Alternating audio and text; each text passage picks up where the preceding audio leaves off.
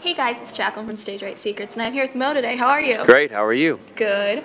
Okay, so I gotta ask, the Opry, you got a standing ovation. What was going through your head? Okay, the first time I played, you want your first time to go good, just almost for yourself. You want to have that memory of it going great. We walked out on the stage and nobody knew who I was, and I just played a song called "Clean Up on Aisle 5" that I wrote with Will Nance. It's one of my favorite songs on the record.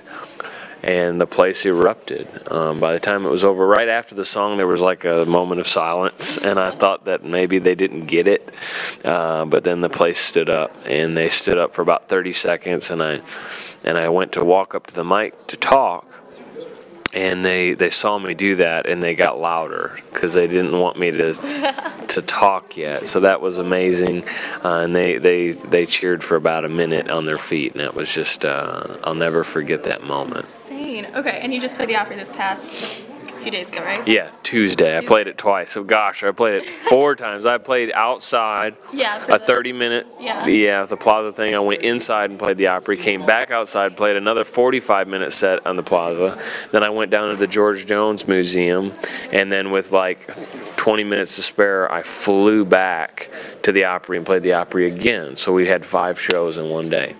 It was a lot of fun. A lot of hot Did you get a running. chance to breathe? Not really, Okay. but. And Arnold Schwarzenegger was there, right? That was really weird. I mean, it was awesome, but it was weird to see him from stage. He was like in the front row, and I'm sitting here and I'm singing, and I'm like, all right. I didn't really look at anybody else. It was like looking at him. It was just, I don't know, it was kind of cool. Right there, yeah. Did you get Crazy. to meet him or no? I didn't. I wish I did. Okay. And you played CMA Fest before. What made you come back this time? Well, they asked me back, so that was pretty cool. But I mean, it's it's an unbelievable place to play, and it's cool to play in Nashville, so that my Nashville fans can come in here, but also like my record label and all the people that I've been working with for so long got to see the finished show and everything. So that was awesome. But it's just cool to be a part of such a huge event, and I'm honored.